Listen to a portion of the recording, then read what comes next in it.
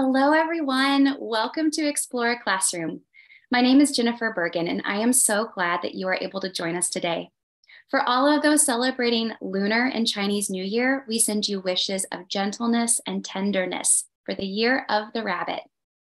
At National Geographic, we use the power of science, exploration, education, and storytelling to illuminate and protect the wonder of our world.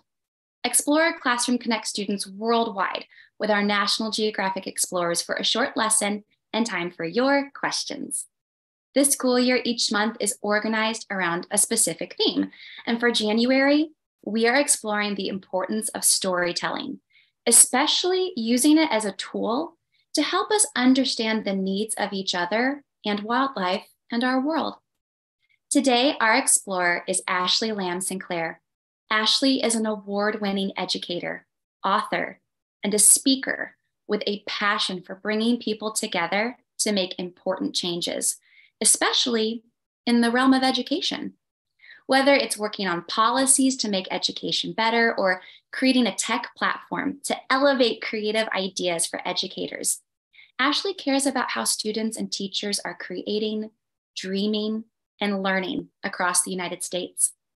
Today, Ashley will share about the team that she co-leads called 2,892 Miles to Go, Geographic Walk for Justice, and how this team works to share wisdom and stories from neighbor to neighbor across the United States.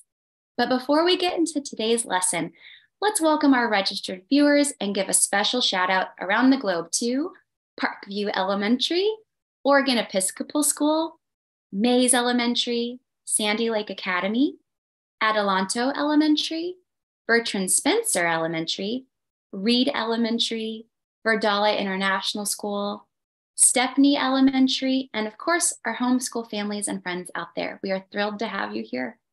And with that, let's turn this Explorer Classroom over to our explorer, Ashley, who's going to share about stories and wisdom from the land around us.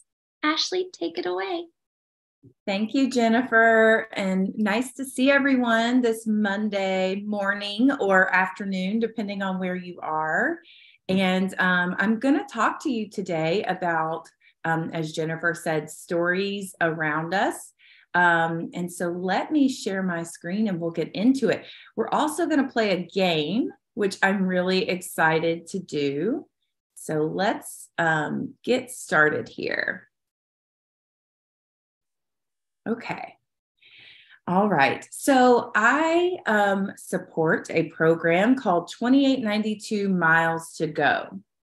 And what that means is that there are 2,892 miles from one end of the United States to another. Of course, it's all debatable depending on what point you're looking at.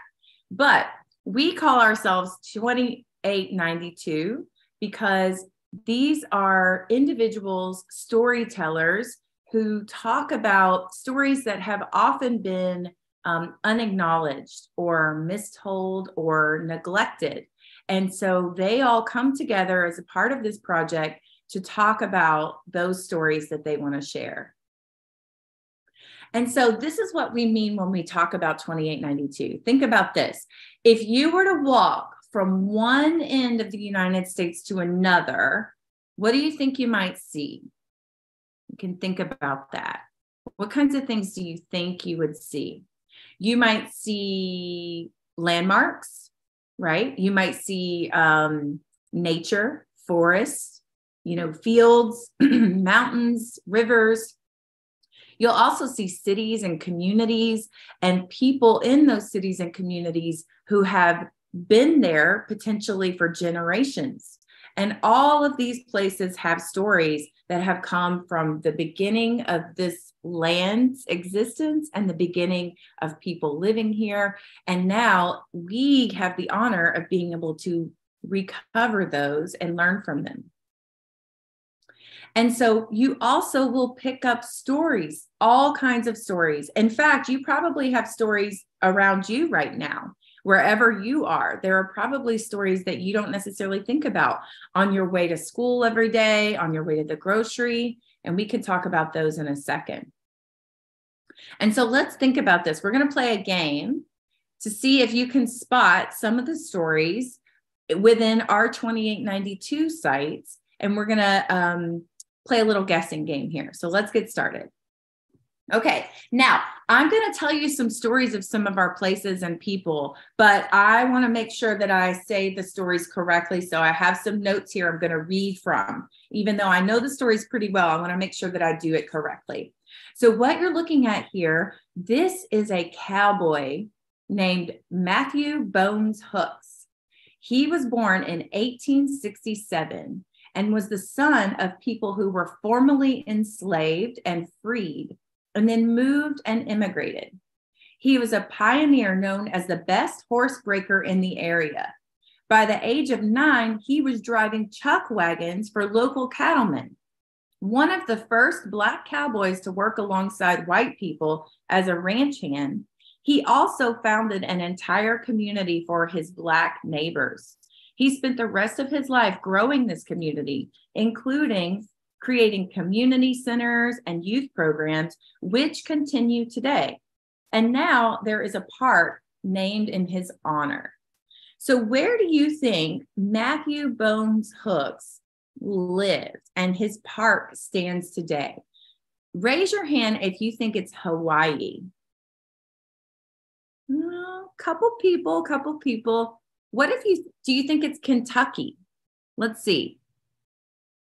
No? Oh, a couple people. What about Minnesota? No? Oklahoma? Maybe. Who says Texas? Yeah, yes, exactly.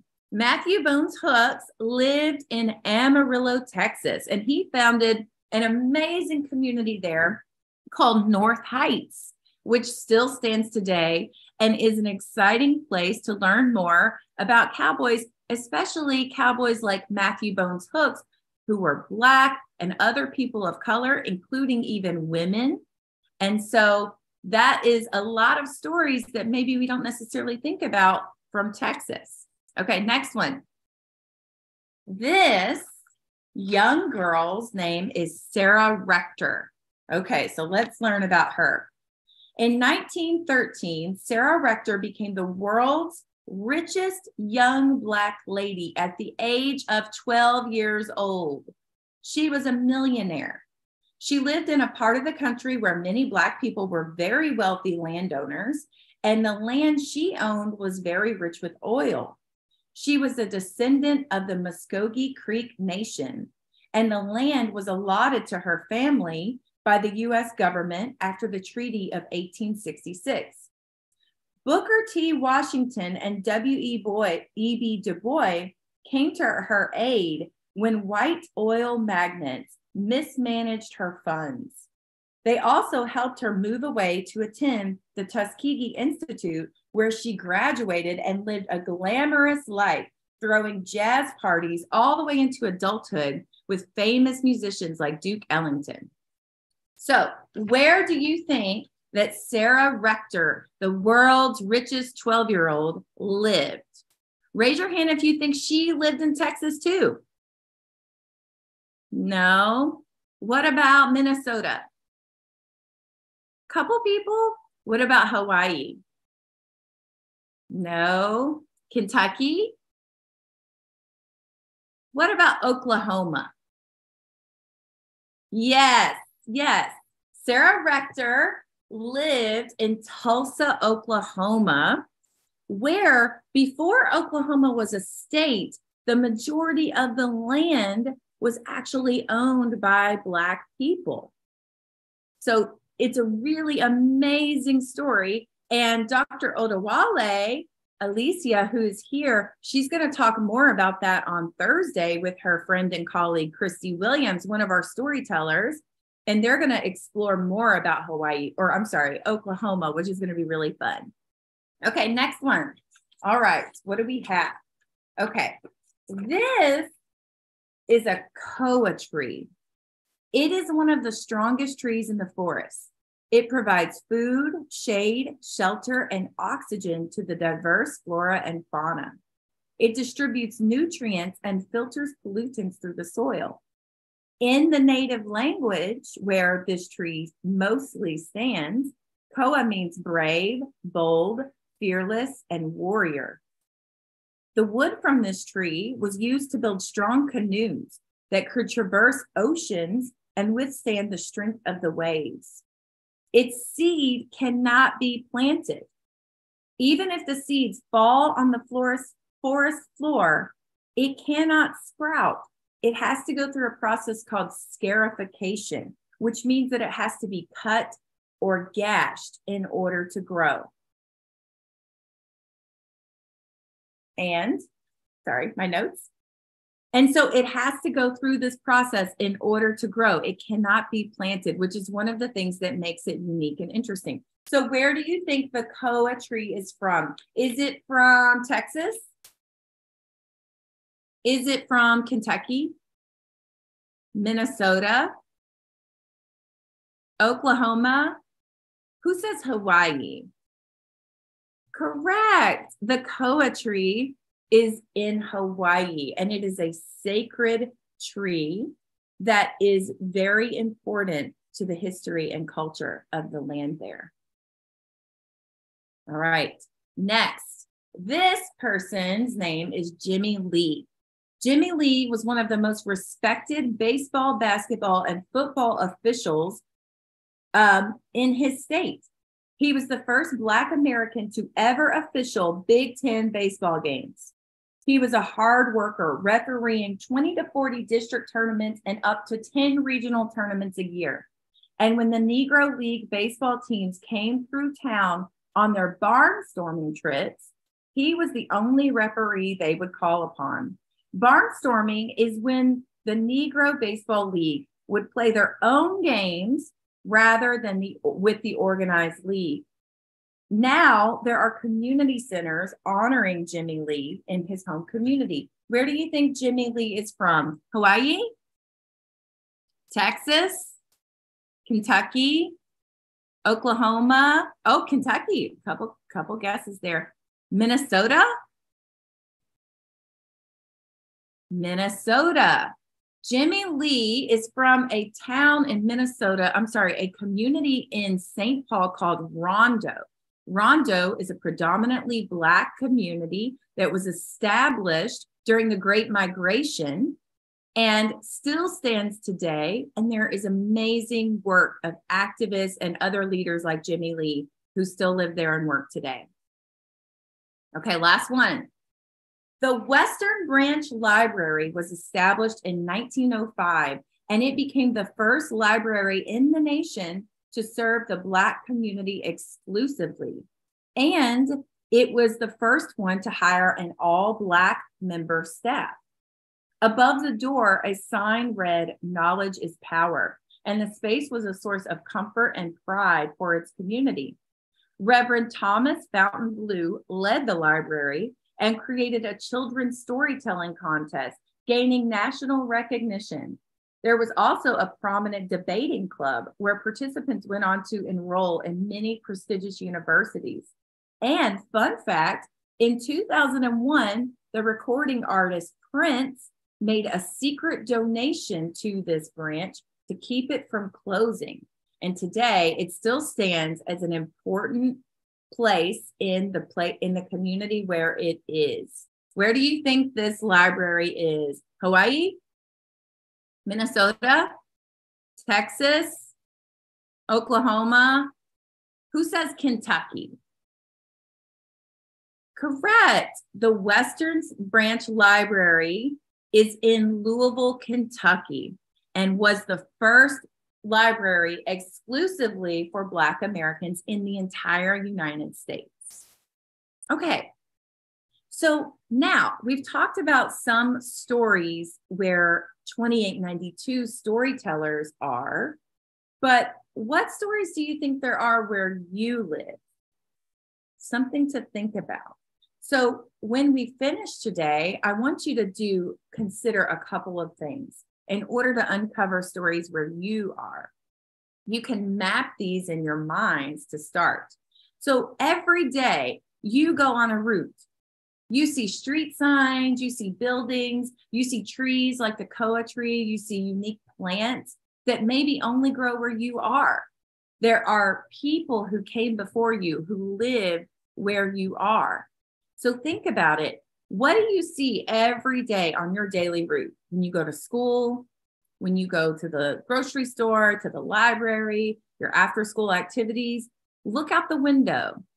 As you're walking down the street, start to look around and then map and draw what you see in your mind's eye. And then ask yourself these questions. What do you think those things looked like 100 years ago, or 1,000, or even 100,000 years ago? What do you think the land around you on your daily route might have looked like? What people or events could be connected with the place? And then you can write and draw what you imagine. So start to imagine what are the stories around you?